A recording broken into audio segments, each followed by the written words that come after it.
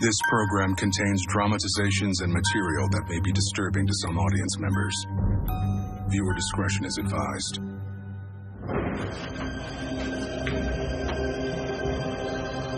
A routine shoplifting case in California. It was petty theft, and as they always tell you in the academy, nothing's ever routine.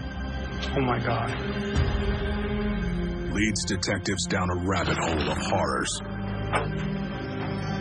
There was something so small that ended up being so big. Into a secret lair where depravity knows no bounds.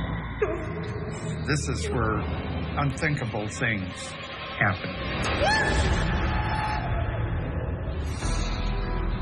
An unremarkable crime exposes a twisted trail of terror and unleashes the evils of Pandora's box.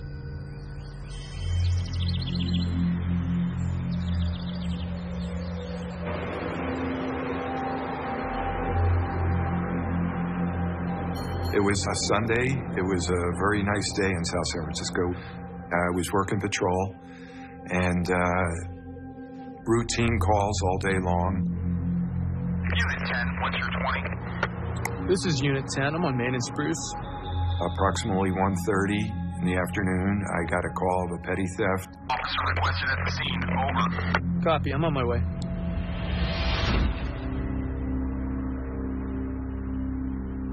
Upon my arrival, I saw Reserve Officer John Callis, who was off duty, and explained to me what he had observed. I was in the shop, saw an Asian man, mid-20s, wearing a heavy coat, glasses.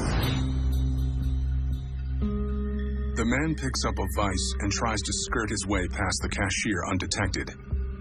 I didn't ring him up for anything. Walked out of here.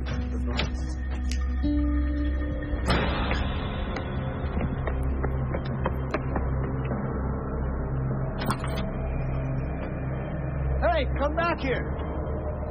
That's when the reserve officer calls it in. After I had gotten the story from him, I went over to the vehicle to investigate. Inside the trunk, Detective Wright finds something far more troubling than the stolen vice. I saw a couple tote bags. I opened them up. As I was looking in the bag, I saw a weapon in there with a silencer.